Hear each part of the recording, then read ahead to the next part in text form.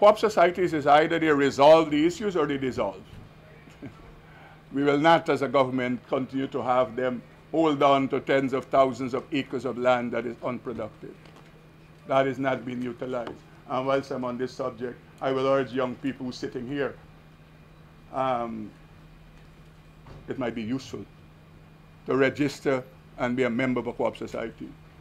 Minister of Labour Joseph Hamilton again sounded a warning to cooperative societies on Wednesday as he commissioned a new Labour office at Better Hope East Coast, Demerara.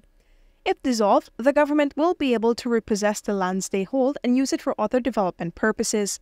But Hamilton later told reporters that his ministry has been engaging these groups so they can get their affairs in order first. We are working with them. Many of them, they have interim management committees we have appointed to see if it can be rescued. And we're making that assessment. Many of them, we are doing audits now. That's supposed to be finished. We're hoping that all the co-op societies where IMC is now managing them, they can have their annual general meeting so that the society can be returned to the members. But I dare say this for the public consumption.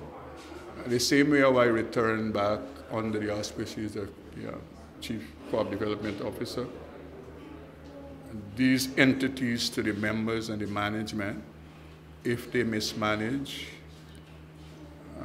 I will instruct to take them out, because you have to run this thing accountable and transparent.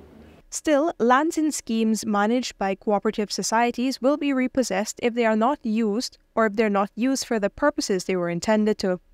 Reporting for the newsroom, Vishani Raghaber.